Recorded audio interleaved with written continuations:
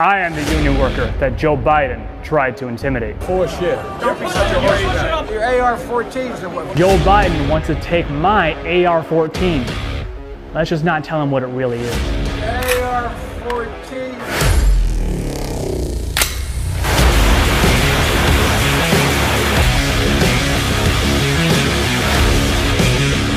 I got this the day after I talked to Joe. I'm sure that's not the result he was going for. My name is Jerry Wayne, and all I wanted to do is ask a presidential candidate a question. I didn't intend to start a fight. All I did was ask Joe how he was going to win over the union vote when he's planning on coming after our guns with Beto O'Rourke. Hell yes, we're gonna take your AR-15, your AK-47. I watched a video where he wanted to make assault weapons, or America's most popular rifle, illegal. So I asked him about it. Instead of answering me honestly, he acted like he never said it at all. You are actively trying to diminish our Second Amendment right and take away our guns. You're full of shit. So when you were with Beto, when you said you're going to take our guns, I did not say that. That's not true. I did not say that. Video. And you say I'm full of shit? Really, Joe? All I did was ask you about your own comments. So to gun owners out there who say, well, a Biden administration means they're going to come for my guns. Bingo. You're right if you have an assault weapon. The fact of the matter is they should be illegal, period.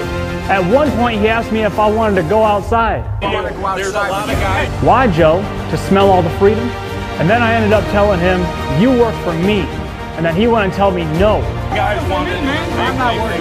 Politicians that have been in office for as long as Joe Biden need to be reminded that they work for us. We do not work for them. Americans should be able to ask candidates seeking the highest office what's going to happen to their rights. If they vote them into office, Joe Biden can call me all the names he wants. But it doesn't change the fact that he's on video promising to have Beto O'Rourke lead the effort on gun confiscation.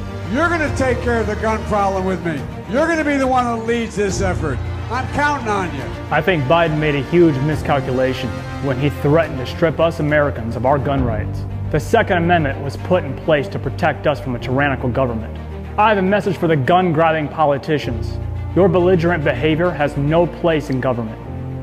And you will never, I mean never, touch our guns. Why is it that the people who want to take away our guns know absolutely nothing about them? That's right.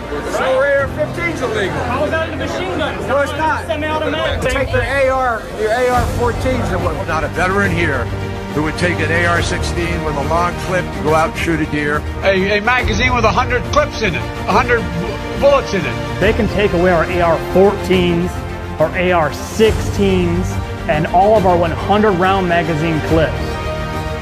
Because they don't exist. I am sick and tired of having to defend the fact that we need guns to defend our homes and hunt wildlife. I don't need an excuse to have 100 rounds.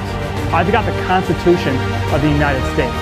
My goal is to actually bring this country together, not further divide us. Many brave men, like my grandfather, who's a 96-year-old World War II veteran, fought so we could have these rights, not so politicians could stomp all over them. For every gun-grabbing politician out there, I've got 4 words for you.